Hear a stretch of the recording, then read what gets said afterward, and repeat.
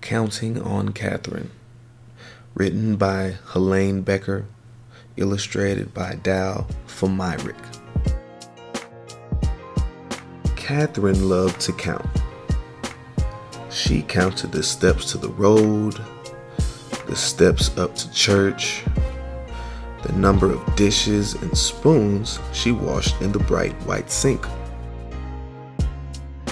The only thing she didn't count were the stars in the sky. Only a fool, she thought, would try that. Even so, the stars sparked her imagination. What was out there? Katherine yearned to know as much as she could about numbers, about the universe, about everything. Katherine's boundless curiosity turned her into a star student. She was so bright, she skipped 3 whole grades. She catapulted right past her brother. He wasn't too happy about that. By the time she turned 10, Katherine was ready for high school. But back then, America was legally segregated by race. Her town's high school didn't admit black students of any age. Katherine burned with fury. She wanted more than anything to keep learning. So there was still so much to know. Count on me, Katherine's father told her. By working day and night, he earned enough money to move the family to a town with a black high school. Katherine loved high school. She was good at every subject, but math was still her favorite. She dreamed of becoming a research mathematician, making discoveries about the number patterns that are the foundations of our universe. In those days, there were no jobs as research mathematicians for women. Professions most available to them were teaching and nursing. So Katherine became an elementary school teacher. She liked her job, and she loved her students. But she never stopped dreaming about exploring numbers. In the 1950s, the U.S. government's National Advisory Committee on Aeronautics hired thousands of new employees. It even started hiring black women as mathematicians. Katherine heard about the mathematician's job. Her heart raced with excitement. Perhaps her dream could come true after all. But when she applied for one of the positions, she was told they were already filled. Katherine had to wait a whole year until new spots opened up. Her patience paid off. She got the job. A few years later, the Soviet Union sent a rocket ship into space, launching a space race with the United States. NACA was rolled into a new space agency, the National Aeronautics and Space Administration, NASA. Katherine now found herself at the heart of America's space program. She worked as a computer. Electronic computers were not widely used yet. Calculating long series of numbers.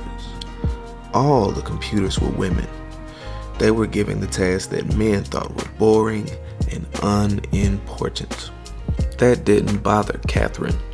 She knew that without her contributions, a spaceship couldn't reach its destination, nor safely return to Earth. Here's why. Sending a rocket ship into space is like throwing a ball into the air. At first, the force of the throw sends the ball up, up, up. But as its energy runs out, the ball's path curves back down towards the ground. Where it lands depends on the angle it was thrown and how high and how fast it flew. Because math is a kind of language, Katherine could ask those questions. How high would the rocket ship go? And how fast would it travel? Using numbers. And numbers would provide the all-important answer. Where would it land? To find out, Katherine plotted the numbers she calculated on a graph. When she joined the points together, they formed a curved line. At one end of the line was the Earth at the time the rocket ship launched. At the other was where Earth would be when the ship landed. Katherine's reputation for accuracy and strong leadership skills got her promoted to Project Mercury, a new program designed to send the first American astronauts into space. Mercury's missions were going to be dangerous. So dangerous that even the project's star astronaut, John Glenn, refused to fly unless Katherine okayed the numbers. "You can count on me," she said. Glenn's spacecraft, Friendship 7, orbited Earth 3 times and returned home safely. Glenn became a national hero. Katherine was promoted again. Now she was asked to calculate the flight paths for Project Apollo, the first flights to the moon. "Count on me," she said. On July 20th, 1969, the Apollo 11 astronauts walked on the moon. Their feat was celebrated around the world. More triumphs followed. Apollo 12 rocketed to the moon in November 1969. Apollo 13 launched on April 11th, 1970.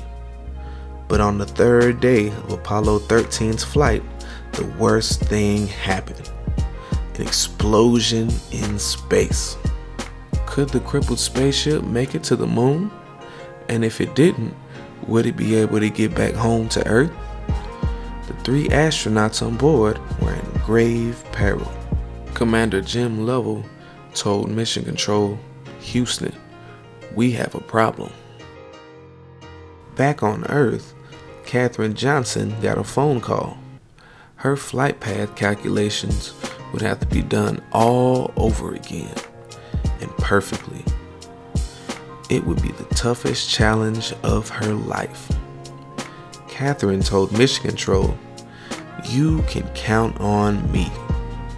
She rolled up her sleeves, took a deep breath, and began doing the math. She worked hard and fast. A few hours later, Katherine's calculations were finished. The flight path to return home would take the ship around the far side of the moon. From there, the moon's gravity would act like a slingshot to zing the ship back to Earth. To get home, the crew of Apollo 13 would have to follow Katherine's course exactly by burning off fuel at precise intervals. If the astronauts made a mistake, their ship would drift through space forever. Katherine waited anxiously to hear the astronauts' report. Finally, it crackled over the loudspeakers. "We've got it!" Apollo 13 was back on track. Katherine Johnson had done it. She brought Apollo 13 home. She was no longer the kid who dreamed of what lay beyond the stars. She was now a star herself.